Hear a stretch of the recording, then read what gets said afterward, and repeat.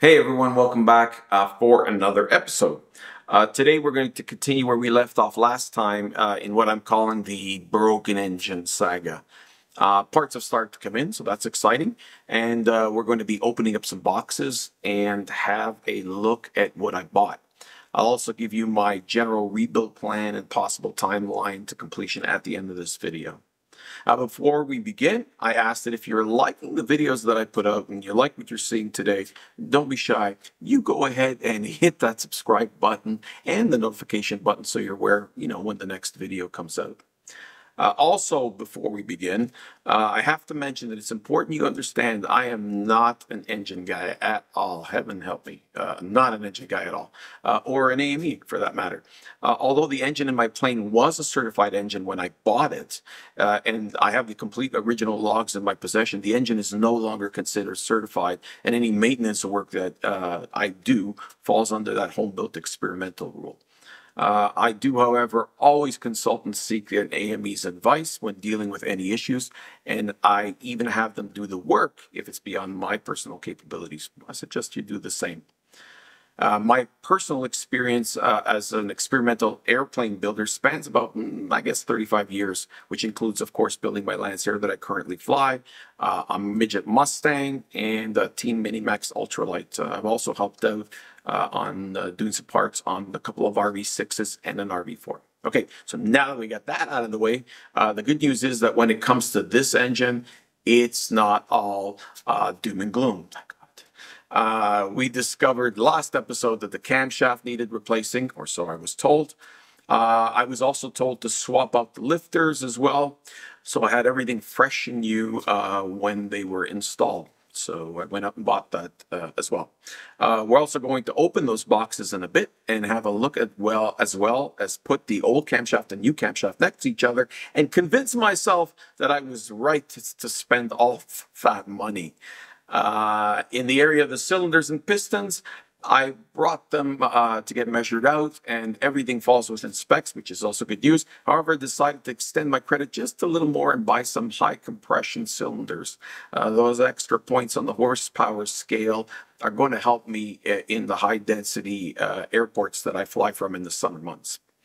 As it relates to those pistons, I was kind of lucky because I found an engine shop about 3 hours away by car that happened to have them in stock. Of course, why take a car when you can fly there? Unfortunately, I don't have an airplane, but I happen to know a guy who also has a Lancer. So I rung him up and asked him for a lift. The great thing is that in a Lancer, it's usually on average, a third of the time it takes you to drive somewhere. That's how fast you get there. So essentially a 3-hour car ride is about 1 hour in the Lancer. So like the Beverly Hillbillies, we packed up the plane and moved it to Beverly. Actually, no, we went to Villeneuve Airport, again, at about an hour away.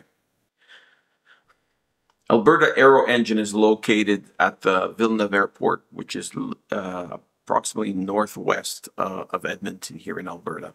It's important to understand that they didn't ask me to mention them, nor am I getting anything free for mentioning them. I'm only bringing them up in this video because they have one thing that's very, very important to me, and that's great customer service. I spoke with Cindy at Alberta Aero Engine at least 3 times before ever placing an order. When my engine was first dismantled and I was all depressed, I had so many questions as I was confused about what was going on, and she answered every single one with a no-rush attitude. So obviously, when it's time for me to spend some money, I definitely go back to see them. They're located at Hangar 38 on the south side of the airport. I've added the information down below in case anyone is interested in getting some work done. Tell Cindy Tony sent you.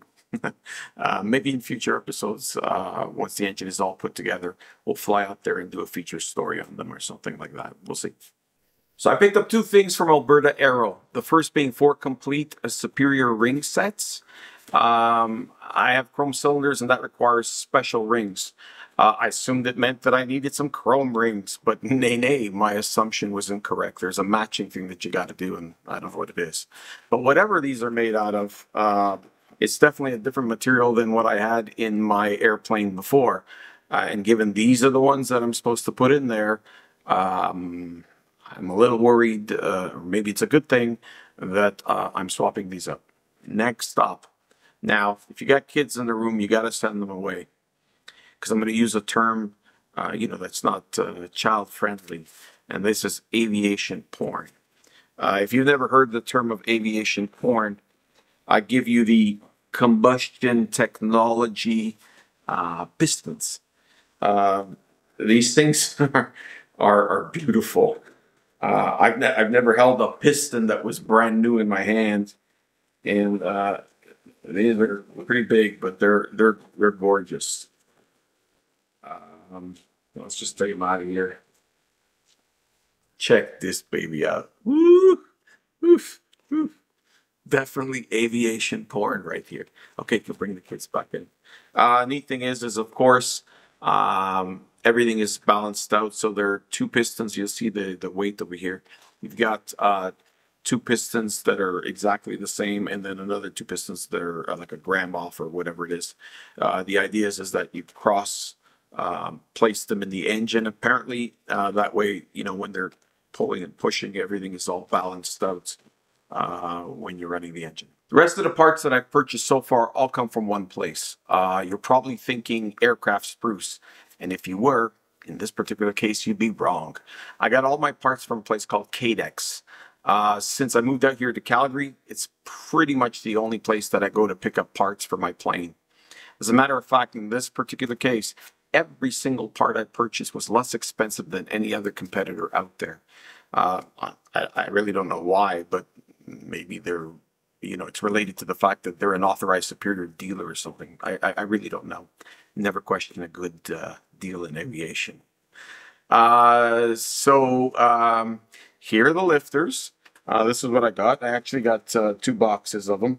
You're not going to see too much, but I don't know if I'm going to add a picture onto this later on in editing, but these don't look any newer than the ones that I have or had in the engine at that time. So I guess it's a good vibe, but they don't look any newer than the other ones. And up next, the famous camshaft. So this is the whole reason behind the entire project. I opened this for the first time just minutes before I started the video, and I just cut the tape. I don't even know what this looks like inside. It's actually been sitting in my house for weeks now. As I wait for all the other parts, I figured, why look at it in case I ordered the wrong part? I don't know. So this is the actual very first time I look at this. It's pretty well packaged. We're going to do an unveiling here. Sorry for all the noise. Wrapped and all. I don't know what's going to happen with this. It's in a plastic. I don't want to take out the plastic. This is really, really nice compared to the other one. It's real brand new. Look, ma. I'll take a shot of them side by side. I'll leave it in the plastic because I don't want to remove it out of gear. It's well greased and all, or well oiled, I should say. There is a part that goes in here that's in the old one, and I'm going to remove it. And it's the shaft for the tack. So I'm going to remove it from the old shaft and put it on there. So yeah, that's it. So I've also got a bunch of gaskets that I may have mentioned already in this video. No need to show all those things. And I've got like new bearings coming in and a whole bunch of other parts. Whenever I get them, at the last installment of this video, whenever that'll be, that is after the engine's been assembled, and I'm going to hang it on the plane, whatever that video comes out, and hopefully really soon. We'll get to the timeline shortly. What I'm going to do is I'm going to provide in that video, at the bottom of that video, I'm going to provide a complete list of all the parts, the part numbers that I bought, as well as the prices that I paid. So, hopefully it can help somebody out there. For the last part of this show and tell, I'm going to answer a question. And the question is, what does one do when one doesn't have an airplane and has a lot of time on his hands in the evenings. Well, that's easy. One decides to paint his engine. Yep, I went there. Because I had to wait around for parts, I decided to clean up the engine and give it a new paint job. Given that the airplane is orange and black and the HUD pilot theme is orange and black, I figured I might as well paint the engine orange and black. So let me grab this. So here's what one of the cylinders look like now. Ain't she pretty? It took a while. And here's what the accessories case looks like. All orange. So the rest of the engine case will be orange as well. And wherever you see kind of grayish right now, or whatever the color of the metal is, this highlight will end up being black. Why? Because I can, I guess. And so that's been going on as well. All right, so as promised in the beginning, the timeline. So this has been going on for a couple of months now. I've been gathering parts. There have been a lot of delays, as everyone knows who's building an engine. There aren't too many parts out there. So there's always a wait. As I mentioned in the last video, a lot of my delays are not only for waiting for parts, but me delaying to order the parts just because I'm assembling the money, or gathering enough money to be able to get what I need when I need it. So I'm hoping, as of while I'm making this video right now, I'm hoping that in maybe the next week, I was supposed to get parts this week and they didn't arrive. So I'm hoping that by next week they will arrive, and that will be the completeness of all the parts except two tiny little bushings that I ordered at the last minute, which are also back ordered by a week or two. I'm hoping that the shop that's putting the engine together might have a couple of extras here and there, but just in case, it might be delayed a couple of weeks.